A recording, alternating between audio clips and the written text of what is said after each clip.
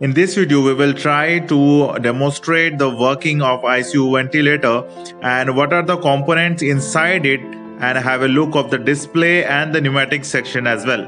The ventilator requires medical oxygen gas and medical compressed air, which we both get from bedhead panel. And here is a moisture trap. If there is any moisture in the air, or if in case in the O2, we can flush it out. You just press it and moisture will get flush. So moisture foil flushing should be done regularly if there is any moisture. Then there is a medical air and oxygen, both goes inside. This is the ventilator side, both goes inside. This compressed gas, this is O2, white O2, black air. Then we go to the ventilator. Now let's see the exhalation valve and the flow sensor. So the exhalation valve get attached to the flow sensor. This is the mechanism. So there is like LVDT, there is a mechanism, the diaphragm get presses, and then there is an LVDT which further sends the information. This is the flow sensor. Then we open it. You can see the mechanisms. This is the diaphragm. This is the flow sensing mechanism. So air will push it inside outside and it will further press over here, and the information, then mechanical signal is converted to electrical signals. So the flow sensor, you can see there is one mesh structure, and inside there is a very fine thin wire. There are 4 pillar like structure, then there is fine wire. This is the attachment. This is the nebulization, ultrasound nebulization setup. So this is in the form of aerosol, so drug is delivered very effectively through this type of nebulization. This is attached to the ventilator. This is the connection of ultrasound nebulizer.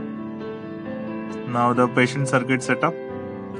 So one we have to put in inspiratory port, and one limb we have to put in expiratory port, where the flow exhalation valve is there, flow sensor is there.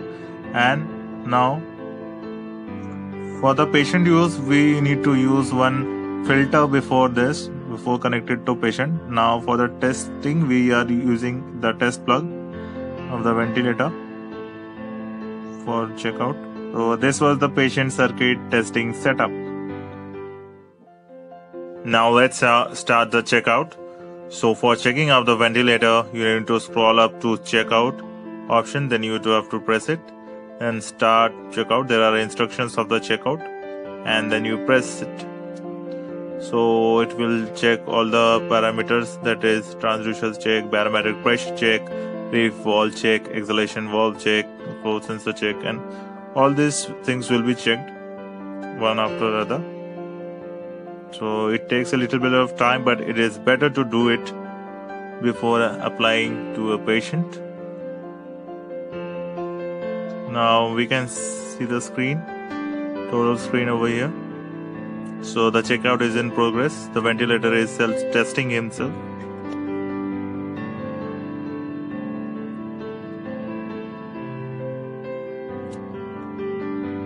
Now each test is we should make sure that each test is passed. Even if one or the other test is get failed, we should contact the service person and take the necessary help. You can see the circular knob which is present over there, so you can scroll the ventilator screen with that. And there are buttons on the left and right side and the bottom of the ventilators for different function selection.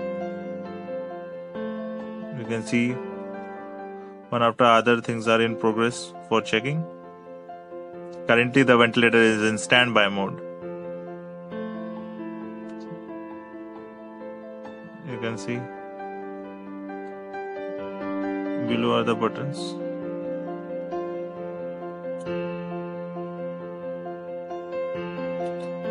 This is the whole look of the screen while checkout is going on.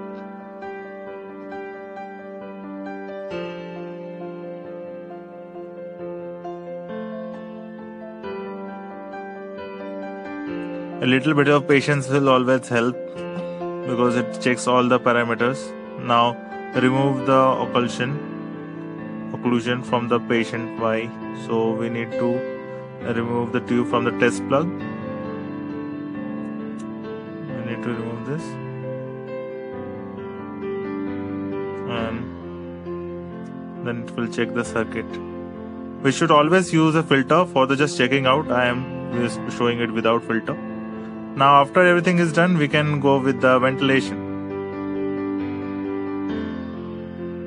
Let's have a look at the modes of this ventilator. Now we are in VCV. This is VCV setup. This is PCV. This is PCV VG. This is SIMV PC. Then we have bi-level, and then we have the CPAP. We can set the settings according to our needs, and we need to select that. There is a leakage from the patient. If it is leakage is coming, it shows from the patient. Then there is spontaneous efforts. In Engstrome, there is one display unit and one pneumatic unit. So let's see the display unit. So here is the block diagram of display unit, the LCD display, key knobs and all this. Then we have communication channels for the communication. So you can just pause it and you can read further if you need. So this is the display unit block diagram. And this is EV chassis. The communication happens from there. Now let's see the practical view. This is the display unit which has been opened out. So keypad driven cable. Then we have these cables, display cable.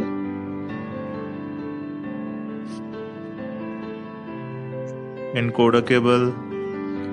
Speaker cable, that short one. Then again we have black light ribbon cable, inverter board cable.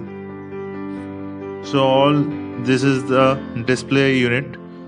So the complete PCB. Now let's see the pneumatic operation. So this is inspiratory circuitry. Entry of compressed gas and all. Then there is expiratory circuitry. You can see the circuitry, inspiratory and expiratory. So this is basically the block diagram from and to. Now this is the complete diagram from. Now here we are opening the chassis of the ventilator where contains the whole pneumatics and the assembly on PCBs. Here we can see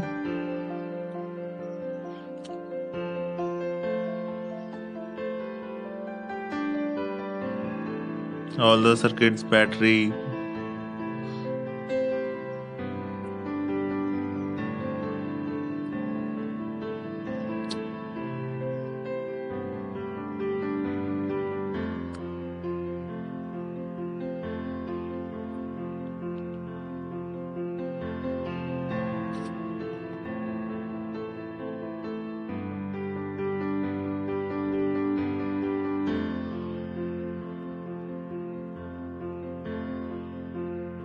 We will be starting from the inputs, that is air and oxygen. So air and oxygen are supplied to the ventilator.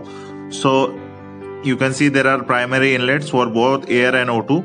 And after there is inlet filter, then there is a high pressure transducer, both air and O2. Then there is check valve, and then it goes to a regulator. So it is from 25 psi. So after that regulator, it goes to a test port. Then there is a flow sensor. So there is also a provision to check what is the pressure of air and O2 that is going into the ventilator. So ventilator can give an idea how much the pressure is in the air and O2, and if it is low or it gets high, it will give alarm. Now from there is a flow valve in both the air and O2 line. Then it goes to a pneumatic resistor that you can see. Pneumatic resistor, both pneumatic resistors, and then there is expiratory valve and for an expiratory pressure.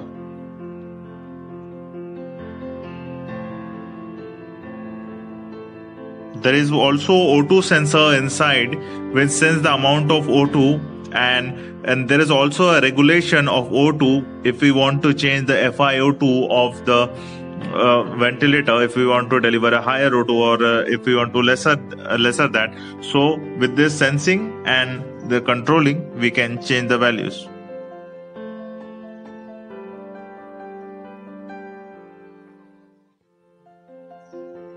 Now let's go to patient circuitry section.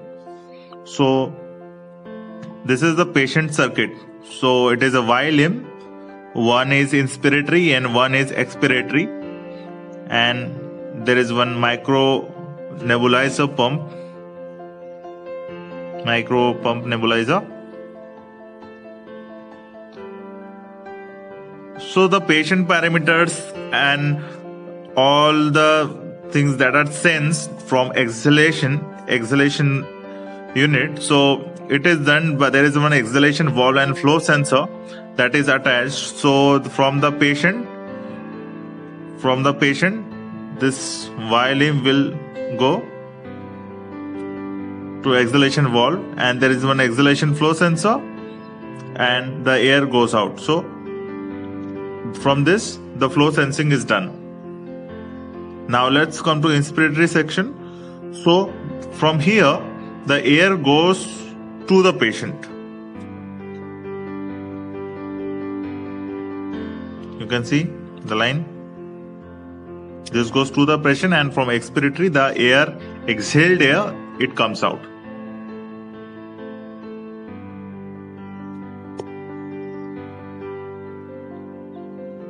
So this was the block diagram.